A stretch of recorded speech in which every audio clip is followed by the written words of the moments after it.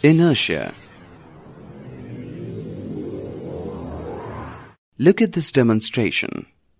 There is a glass tumbler placed on a table over which is placed a cardboard. Now place a coin on the cardboard. The tumbler, the cardboard, and the coin are all at rest.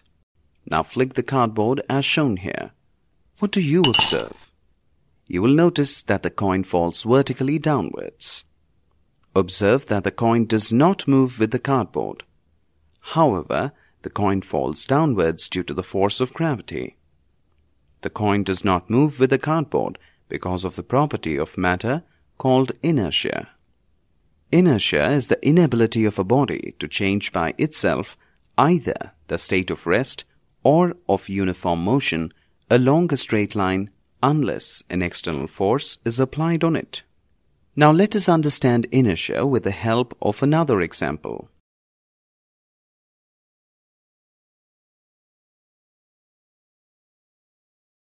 Here you can see the passengers in the bus leaning backward when the bus suddenly starts moving. Why does this happen? This is because the upper part of the body of the passengers continues to be at rest due to inertia, while the lower part starts moving along with the bus. Similarly, when a moving bus stops suddenly, the passengers fall forward. This is because the upper part of the body of the passengers continues to move while the lower part of the body comes to rest along with the bus.